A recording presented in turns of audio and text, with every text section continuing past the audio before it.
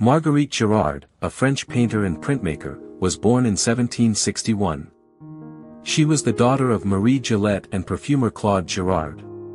Gérard became a successful artist working in the Rococo style. She had a close relationship with her brother-in-law, Jean-Honoré Fragonard, and even lived with him when she was just 14 years old. Gérard's artistic talent flourished under the guidance of Fragonard in the mid-1770s. She studied painting, drawing, and printmaking under his tutelage. In 1778, Gérard and Fragonard collaborated on 9 etchings, with historians now attributing 5 of these solely to Gérard. Her works are known for their genre scenes, portraits, and miniatures, with over 300 genre paintings, 80 portraits, and several miniatures documented. One notable painting by Gérard is The Clemency of Napoleon, which was purchased by Napoleon himself in 1808. This painting showcases her skill and talent as an artist. Gérard's contributions to the art world extend beyond her own artwork, as she played a significant role in the development of Rococo-style painting and printmaking.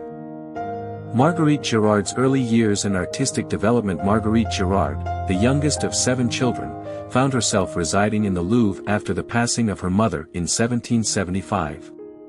Living with her sister and brother-in-law, Jean-Honoré Fragonard, for about 30 years, Gérard had the opportunity to immerse herself in the world of art. The Louvre provided her with inspiration, allowing her to study and learn from the great artworks of the past and present. By 1785, Gérard had gained recognition for her talent as a genre painter, becoming the first French woman to achieve such acclaim. She drew inspiration from the genre scenes of the Dutch Golden Age, which greatly influenced her own work. Despite facing obstacles, such as being denied membership to the Académie Royale de Peinture et de Sculpture due to restrictions on the number of female artists, Gérard continued to exhibit her art widely, especially after the French Revolution when the Salon opened its doors to women. Her works were showcased in the Salon between 1799 and 1824, earning her several prestigious awards and recognition for her skill and dedication to her craft. Gérard's personal and professional relationships. Gérard's close association with Jean-Honoré Fragonard and his circle played a significant role in her personal and professional life. Living with her sister and Fragonard allowed Gérard the freedom to pursue her artistic career without becoming a financial burden to herself or her parents.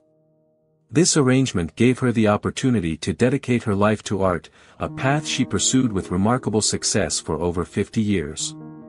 Contrary to speculation, there is no evidence to suggest that Gérard and Fragonard were romantically involved. In fact, Gérard referred to Fragonard as a father figure.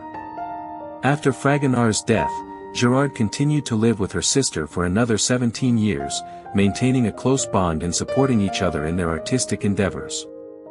Gérard's legacy and impact. Marguerite Gérard's artistic journey spanned several decades, and she continued to create art even in her later years.